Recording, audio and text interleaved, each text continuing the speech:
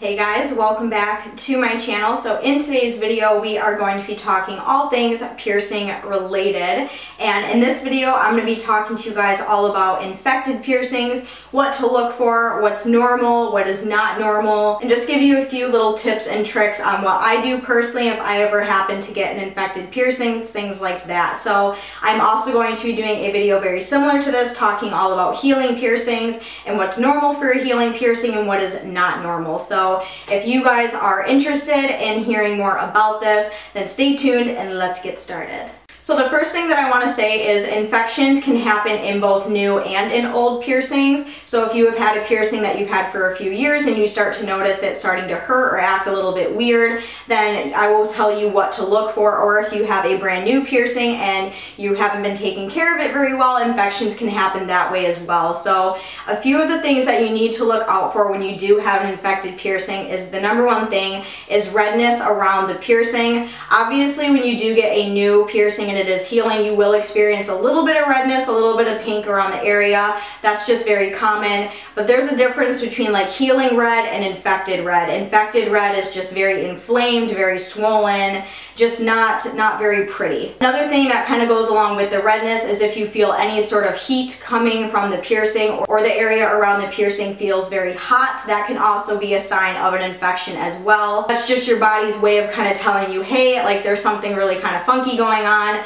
and I'm not feeling too good. So any sort of really dark redness or heat coming from the piercing. If you are having any sort of pain or soreness. Now again, if you are someone who did just get a piercing like maybe a day or two ago and you start to notice that there is a little bit of pain, that is very normal with a new piercing. I kind of like to, there is a huge difference, at least in my opinion, between the pain that comes from a healing piercing and the pain that comes with an infected piercing. For me personally, I noticed there's a really big difference in between the two. Just kind of keep an eye out if you're having like really severe pain, redness, and heat coming from the piercing. That could also be a sign of an infection. Another thing to look out for is if you have a fever. You check your temperature and it is a little bit higher than normal, or if you have anything over 100 degrees, you do have a fever. And if you are noticing like any of those other things that I just mentioned associated with the fever, that could also mean you have some sort of infection, especially if it has some sort of pus coming out, whether that be green, brown, yellow.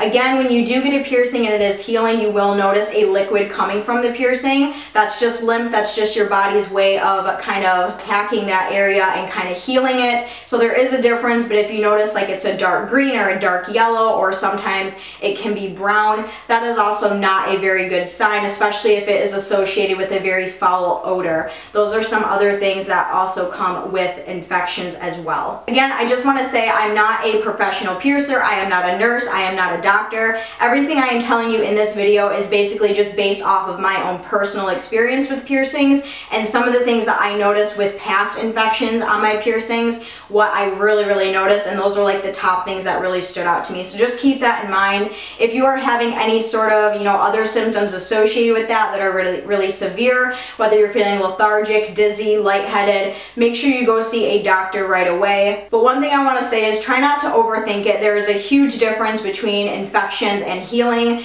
Don't think just because you get your nose pierced and the next day it starts to hurt, that doesn't necessarily mean it's infected. You will definitely know if it's infected or if it is healing. So just try not to overthink it too much. Try to be really level-headed about it and you will be just fine. Now, one thing to do if you do start to notice some of those signs and you think, okay, I might have an infection, some of the things that you need to do, the number one thing is do not under any circumstances remove the jewelry from your piercing. The reason I say that is because if you do remove it and the piercing hole closes up while it is still infected, you are basically trapping the infection inside of your body and it can start to spread to other areas, or it can get really severe. So always make sure you leave the jewelry in. You can always apply ice or some sort of hot compress and that will kind of help with the swelling. You can also take some ibuprofen as well to help with the swelling, and also hot compresses will help to drain it. And leaving that jewelry in will leave an exit for everything to kind of drain out and for the infection to kind of breathe. I know doctors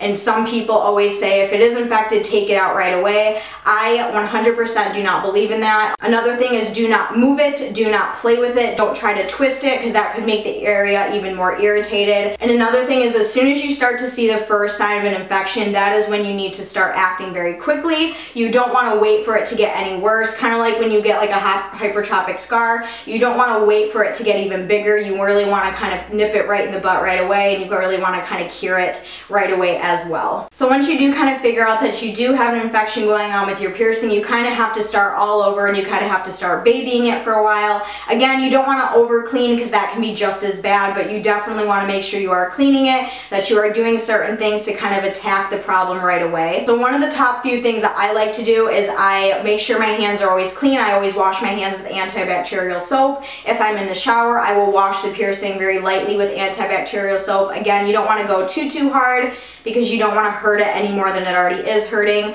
Another thing is, of course, sea salt soaks. You can do those again, and hot compresses. Ice for swelling and hot compresses are like the top two things that have saved my life with piercings. When I had an infection in my daith piercing, hot compresses and sea salt soaks cured it almost instantly. It really kind of helped. The hot compress kind of helped drain everything out, and the ice kind of helped with the pain and the swelling. Now, it really kind of all depends on the person. It kind of all depends on the piercing. There are just many different factors that come into play depending on how long it'll take for the infection to actually go away. Everyone's different. Some people it can take up to a few days. Some people it can take up to a week. The one thing I do want to say is, if you have an infected piercing and you notice that your symptoms are not getting better, or they're not subsiding, or it's getting worse within a week or two, make sure you schedule an appointment with your doctor right away. It could be something more serious. You could have something like an abscess or some sort of staph infection, which is not good. So make sure that you are keeping in touch with your doctor. Even if you want to go see your piercer first and get the advice from them, that is fine too. But just listen to your body. That's like the number one most important thing. Your body will tell you when something is wrong. So always make sure you're listening to your gut, listening to what your body is telling you and what it's showing you, and just make sure that you're taking care of yourself and that you do take action appropriately. Another thing I do want to say quickly before I end this video, if you're using Q-tips or any other sort of utensil to clean your piercing, make sure those are always clean and sterile. If you are using Q-tips, don't ever use the same Q-tip twice. Use one, clean it, grab a new one, and clean it again, okay? Don't use the same Q-tip over and over, because you are just going to be putting dirty bacteria over top of something that you already just cleaned. Okay guys, and that is everything that I have for this sort of infected piercings video. Hopefully this was helpful. Hopefully it gave you a little bit of insight on what's okay and what's not okay. I made this video mostly for just someone randomly scrolling on YouTube looking for this advice. If you're someone who is a subscriber of mine and you've been an OG subscriber, then